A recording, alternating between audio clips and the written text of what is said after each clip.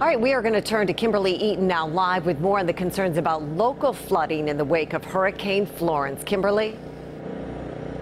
And Mary, right behind us here, this is one of the roads right on the water that could be washed out if Hurricane Florence dumps a lot of rain on us. So before that happens, first responders are doing things to get ready, like staging boats around the county, trying to stay one step ahead of possible flooding.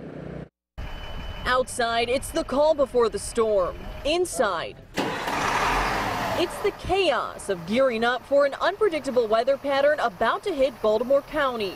The now Category 2 Hurricane Florence is slamming the Carolinas and spinning Maryland into what may be days of storms. So these things come up in a hurry, and we need to be prepared for a potential domino effect of disaster. County leaders say rain and wind could push water into streets and homes, bring down trees, and with them power lines, especially with the ground saturated and storm drains already taxed by a soggy summer. I'm really worried if the winds start getting up there, whether or not the root structure of these trees down here can handle it, because the ground's just so darn soaked.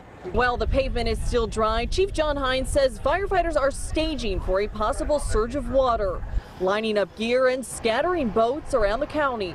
It doesn't take much to float one of these normal cars, float away. And they saw just that back in 2003 when Hurricane Isabel drowned Boley's Corridor under 10 feet of water. Even as the latest storm shifts away from doing that kind of damage, County Executive Don Moeller isn't writing off Florence quite yet. Please don't take this for granted. We need to be ready. We will be ready as a county to respond, and we need and ask every citizen to do their part to be ready as well.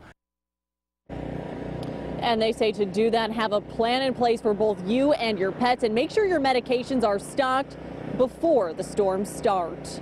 Reporting live in Baltimore County, I'm Kimberly Eaton for WJZ.